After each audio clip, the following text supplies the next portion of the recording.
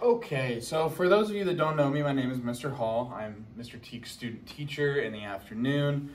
For those of you that have classes in the afternoon, you already know me. So now that we got that out of the way, I'm going to give you kind of your e-learning lesson today. Mr. Teak should have already told you what the plan is, what we're doing, and I'm just here to get the content out.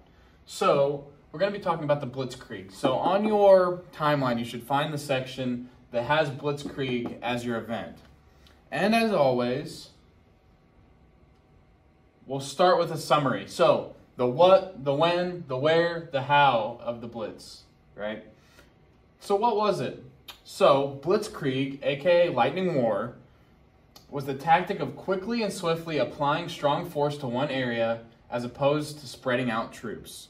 So really quick and heavy attacks against one area instead of spreading out attacks over a broad spectrum of land using a broad number of troops and areas.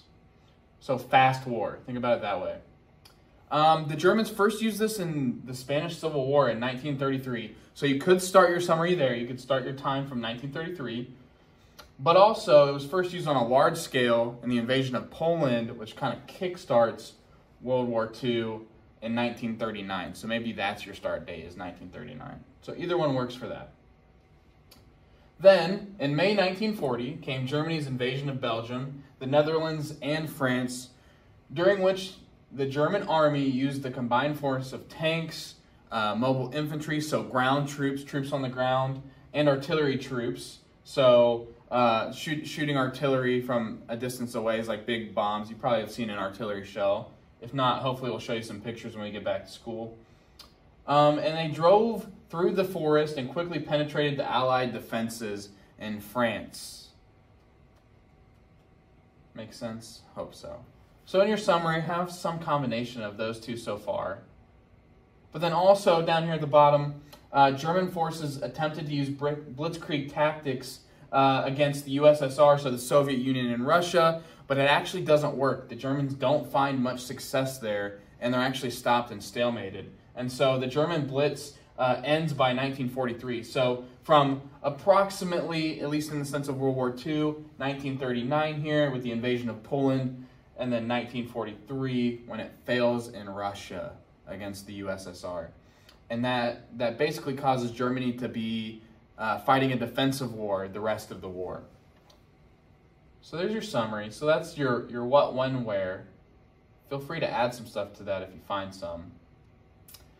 So then move down to the bottom section. So that bottom section of the Blitz, you might break your box into two sections again with causes and effects, as we've done before. So causes of the Blitz. So the Germans kind of learned from World War I, right? They just got out of World War I. It was a bloody war. It was the worst war ever in terms of casualties and death at that point. And it was an awful war. We talked about trench warfare. You did the trench warfare simulation. So think back to that. German leaders didn't like that. It was not the way to go. And so they tried to avoid trench warfare by going to this Blitz tactic where it was more mobile, maneuverable, and flexible, rather than just sitting in one area, holding out hope that one side breaks in these trenches. So they learned from World War I, they learned from their mistakes, so that's why they went with this Blitzkrieg tactic. What else? What else happens? So the Germans decide to prepare for a shorter conflict, one through military maneuvers, rather than in the trenches, lining up and digging yourself in, avoiding machine guns, stuff like that, hiding behind your desks as you guys did. So they're preparing for a shorter conflict. They want it to be a short and quick war. They want to take over as quickly as possible with as little casualties as possible as well. And so they focus on mobile warfare. It was also kind of in part to Germany's limited resources. We talked about the Treaty of Versailles, how Germany was not allowed to have a big military. And then we talk about appeasement. That's our first thing on there, where Great Britain and France are kind of like, okay, Hitler, you can rebuild your army, but it's still late in the game, right? This is still later on. So Germany's still recovering from this. And so they don't have a lot of military resources or manpower yet. Now, it is exceeding that 100,000 mark. Hitler doubles it, triples it. But at the start of this, the Treaty of Versailles really has an impact on on Hitler and Germany's army in general. So they go with this blitz tactic, hoping to basically take advantage of the resources they do have and not waste them over an expanded period. Crystal meth.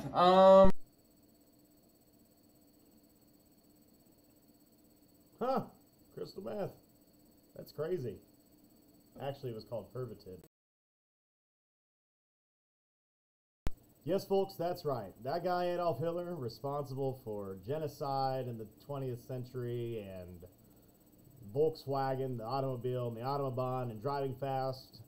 He also was responsible for his soldiers taking methamphetamine in order to be able to march for 3 to 4 days at a time without sleep and to continue fighting and not being super depressed with all the killing and stuff. His soldiers were taking methamphetamine, which was legal in Germany over the counter, mind you, until 1941. And so the Allies at the beginning of the war were just astonished by Germany's Blitzkrieg assault in Poland and in France, Belgium, Holland as well, because they didn't understand what was going on. And so we have the luxury today to look back in history and say, those guys were high on crystal meth, and that's why they were fighting like super soldiers. And I will say this right now, because nowadays, we know this. Drugs are bad. They are. And there was lots of side effects for German soldiers during this time period, and actually the use of methamphetamine was drawn back considerably throughout the war, and actually kind of explains the regression in the performance of the German army towards the end of the war. But also then you have the mix-in of younger troops being used and older men that are conscripted into the German army towards the end. And so, but yeah, Blitzkrieg, it's not possible for human beings to go 3 to 4 days without sleep, fire machine guns, and march, and fire machine guns some more, and be fired at, and keep going without utterly collapsing. And in fact, many had their hearts explode inside their chest.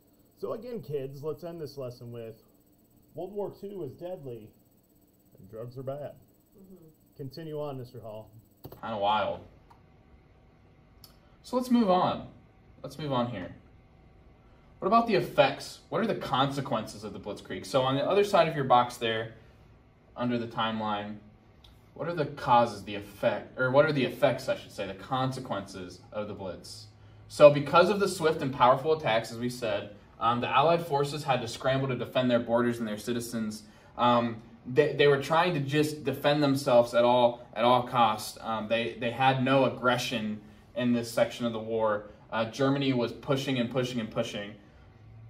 And then it also leads to Poland being retaken pretty quickly by Germany. And this really starts World War II. So maybe one of the consequences of the Blitz is really the start of the war. Obviously, the Blitz goes into a significant section of the war, but this is really where it starts. Polish territory was regained with the invasion of Poland using Blitz tactics. So then they invade Poland, they win back Polish territory, and then subsequently, with this Blitz tactic, Belgium, Netherlands, and France fall quickly to the pressures of German air and land forces, that total war, that complete push in one area by air forces and land forces. And it gave Hitler a major section of control in Western and Central Europe. So all that land that was taken from the Treaty of Versailles, marked that off. He's come straight back with appeasement, and then he's invaded Poland. He's taken back that land, and then now Belgium, Netherlands, and France are falling quickly to the pressure of the Blitz. And so that's a huge chunk of these Allied forces in this Allied land now that Germany has control of. And so ultimately, the effect of the Blitz, or the Lightning War, is that it puts a quick advantage towards the Germans as war breaks out. So as this war is just getting started, as we can see here with the invasion of Poland, this Blitzkrieg gives Hitler and the German forces a huge advantage in Europe. And it basically leaves Great Britain frantically trying to strengthen its defense against German invasion, literally scrambling military forces to try and figure out something to stop this German attack. And then one last thing here, Hitler also gains confidence in his army's ability to run through these countries. And so with such success of the Blitz in Western Europe as he's moving west, as we talked about before with what the Blitz was, he turns his back towards Russia and starts to try to do this Blitz tactic against Russia, and it fails, and it ultimately loses him the war. He thinks he can invade Russia and use these same tactics, and it doesn't go well. Eventually, the United States enters the war. Them and Russia basically put Germany out. So keep that in mind. So there's your box. I'll post these along with this video, these slides, so if you need to go back through them, make sure you get your bubble filled out, and that really you understand that the Blitz was overall a really fast and quick, strong military tactic to quickly overtake their enemies. And they did this because of what they learned from World War I, and they only had a certain amount of resources, and that it basically gives them a big advantage. So yeah, keep that in mind. Thanks for listening. Hope you're enjoying the snow. Do something fun, and be ready to finish this when we get back.